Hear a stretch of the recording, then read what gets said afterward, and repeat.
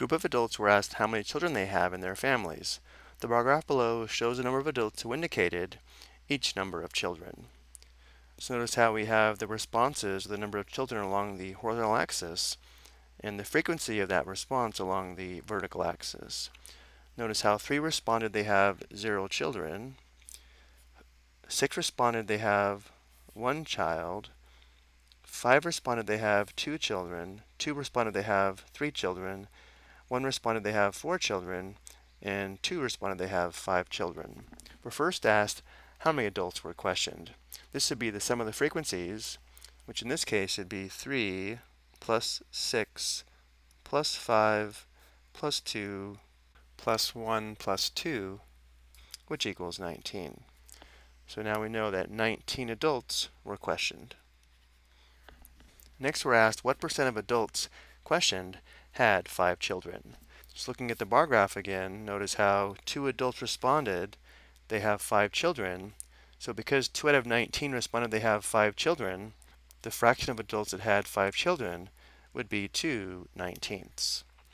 Now that we know the fraction of adults that had 5 children, we can convert this fraction to a percentage to answer this question. We'll also solve this a second way using a percent proportion. But to convert a fraction to a percent, we first convert to a decimal by dividing, and then we convert the decimal to a percent. To convert the fraction to a decimal, we want to divide 2 by 19.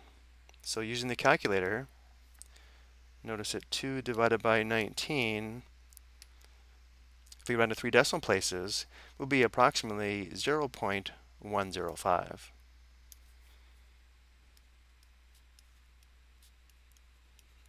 And now to convert to a percentage, we multiply by 100 and add a percent sign, which is equivalent to moving the decimal point to the right 2 places and adding a percent sign. So notice how either way we get a percent, which would be approximately 10.5%.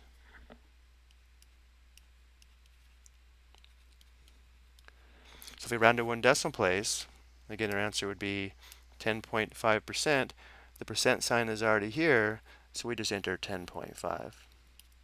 So this would be one way to answer this question. Let's also set this up as a percent proportion.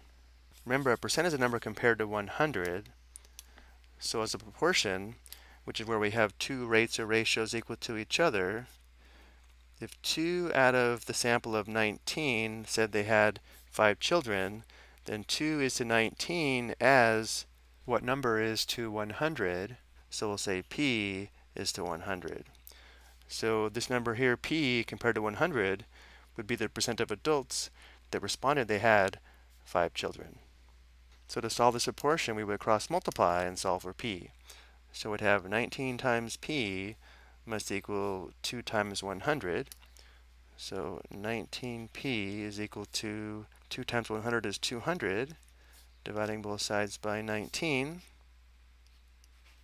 Let's go back to the calculator. 200 divided by 19, notice is approximately 10.5. 10.5 over 100 is equal to 10.5%. Now we could also solve this using a percent equation, but I think the 2 methods we discussed here are probably the most intuitive. I hope you found this helpful.